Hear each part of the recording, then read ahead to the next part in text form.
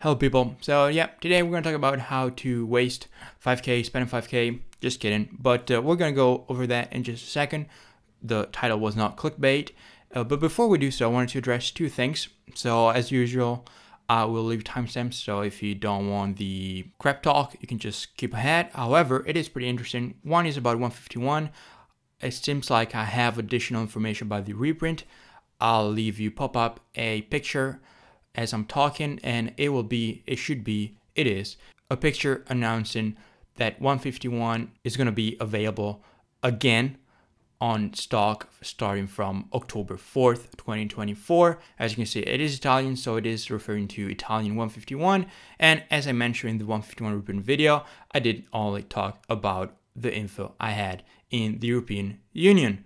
If you don't know what I'm talking about, I'll leave you, as always, the video popping up on top of my face. It is that I do have info saying that a 151 reprint English has been announced in the European Union, and it looks like it's also coming in Italian, so I would expect it to come perhaps in all other European languages. We'll see, but just go look at the video. But I mean, basically that's what I said. I just go into more detail about what I know and what I think is going to happen. Now, that being said, number two thing I wanted to address, on that video I'm going to comment and say that the Pokemon Company doesn't print in the EU. So I'll leave you down below in the description the link of the Pokemon Company International itself, saying that they do print English, Italian, German, French, and Spanish cards, I think it was, in either the United States or the Netherlands and Belgium. And then in that comment also, it said simply, the guy said simply, look under a box and it'll say printed in the USA. Now, I have nothing personal.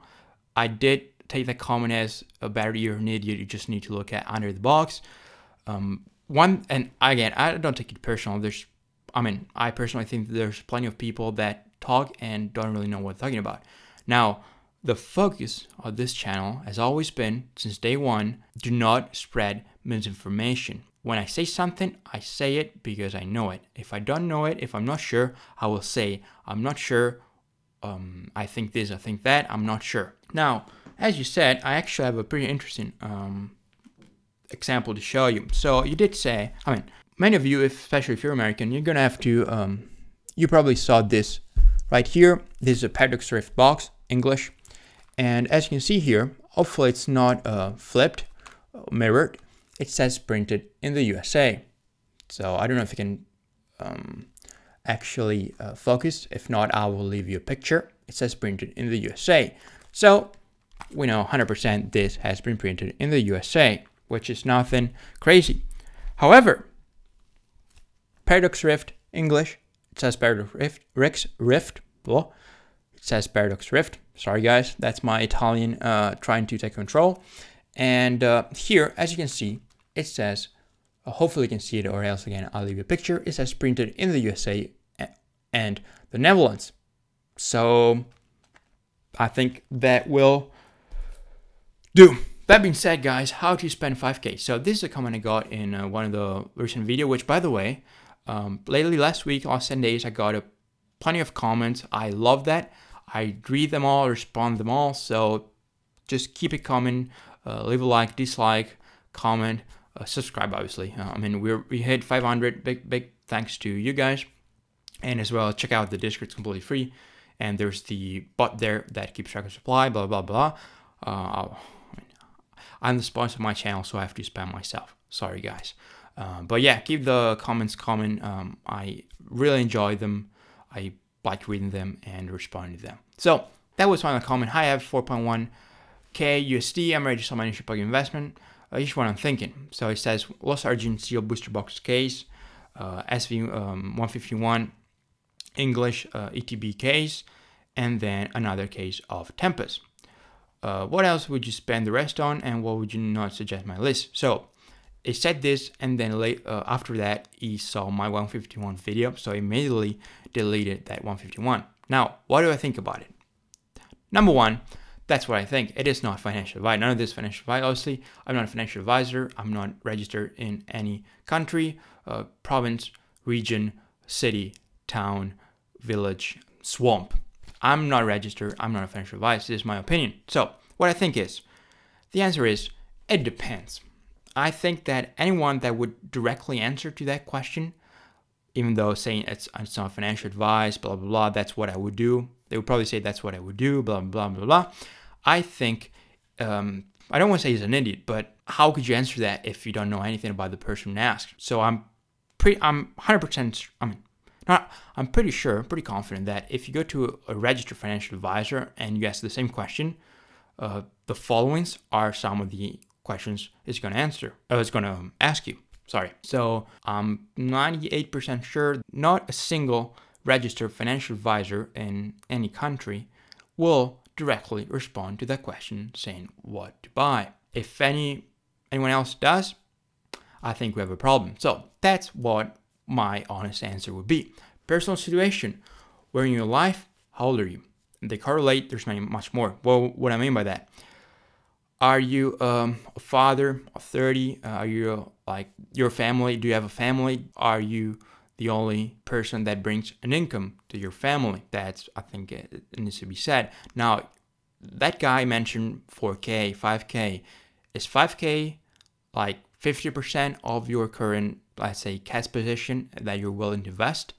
How much are you willing to invest? But we'll get to that later on in this video. So all these type of questions that are necessary. How old are you? If you're 20, you're going to be most likely in a different life situation than if you're 40, 45, with a family, with children. That needs to be addressed, because 4K could be, 4K could be peanuts for many people. It could be a ton of money for others. So it really depends, which is, the main theme of today's video is going to be, it depends. Geography, why? Why is that important? So I mentioned it in, I think it was my last video. So it's very common, as far as I know, let me know if I'm wrong, for countries such as the US, Canada, the UK even at times, but mainly US and Canada as far as I know of, that you guys, yes, I'm aware of, 401k, Roth IRA, I'm aware of those type of, I wouldn't know how to define them, so I'm aware of those stuff, excuse my poor English, but what I mean is, you don't really have, it's not common, perhaps it is existent, it's not common for people in those countries to have a, let's say, public security provider. So what I mean by that, I'll give you an example. Here in Italy, no matter what type of job, if you're, if you have a company, if you're a employer, doesn't matter, you have to contribute towards your social security for retirement. It's compulsory. You have to do it. There's no way in, no way out. You gotta do it. Now, on top of that, you can implement it with private investments such as stocks, bonds, commodities, cryptos, Pokemon, whatever the hell you want. But it is compulsory that you need to contribute part of your salary towards that. Now, that doesn't really apply to those countries I mentioned, US and Canada. It's a bit different as far as I know of. And also, culturally, it's much more common because you do have some fiscal advantages that are not present in countries such as Italy for those type of private investments. What I mentioned earlier, Roth IRA, 401k, those give you tax advantages that are not present over here. Hence, you will be incentivized to invest, to put money towards those type of investments. That's how it works. That's why I say that, geographically speaking, it does matter to whom asked me that question, because after I know that piece of information, I will be able to give a much better educated response. Now, that being said, number 3, risk tolerance. Now, those are fancy. Finally, some math guys. I've been talking so much lately, no math. So first reaction could be, what the hell is that? So the first row is what you probably heard many times in some of my videos, most likely in Danny Phantom's video, EV, expected value. Now, mathematically, that E right here is used for expected value. That's the symbology that it is used in the scientific world. What is P?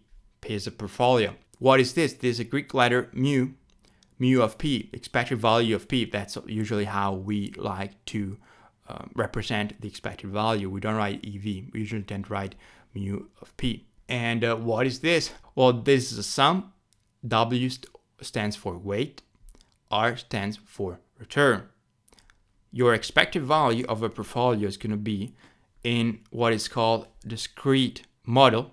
It's not continuous, discrete when it comes to Pokemon. And I'm not going to go into that. I could spend hours talking about math. That's what I studied. That's what I do. But it would interest you pretty much, probably a very small percentage of you. So obviously the expected return is going to be a sum of your individual investments. If my portfolio is composed of one booster box of Paradox and one of Fusion, the expected return is going to be a composition of equal weights because I have 1 and 1, so half because the sum of weight must equal 1, and their returns. Now, what is this?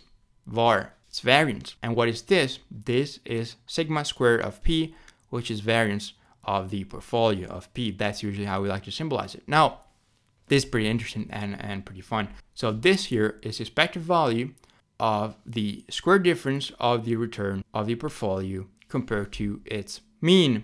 Now, I understand it. You're going to be confused.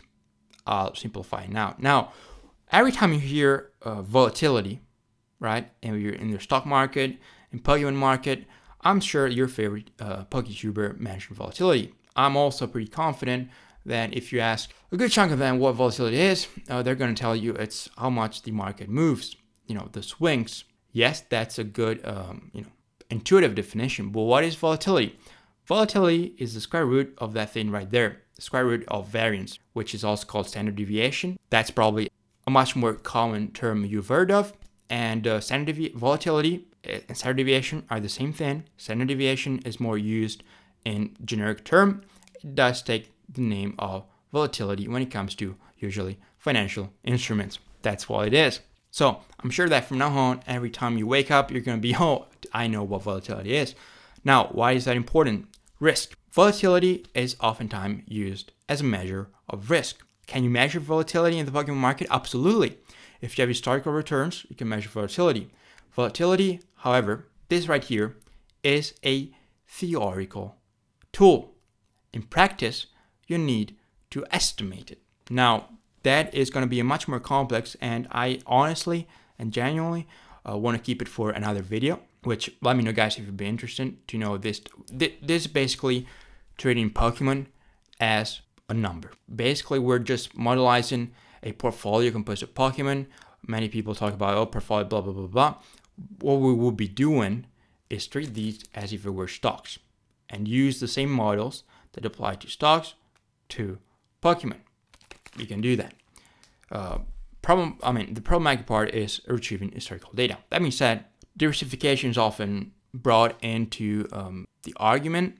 Diversification basically means trying to decrease your variance, your standard deviation, your volatility. That's what diversification is all about. As an intelligent investor, you want to maximize return and minimize variance. Now, that is easier said than done. There are mathematical ways which do require mathematical background. And again, I don't think we're going to ever go over them in this channel. Maybe we'll, I don't know. That you can do that. You can do that.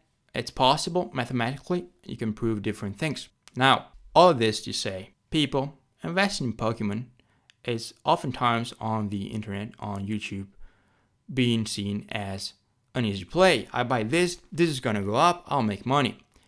If that was reality, we'll all be rich. Everyone would be rich. Everyone would be doing it. So think about that. When something is still good to be true, it usually is. So that being said, that the viewer from the comments mentioned 3 assets. So with 3 assets on average, you will expect, and there's a math to prove this. Again, I don't want to go over it in today's video. With 3 assets on average, you will expect a higher volatility than if you had 30.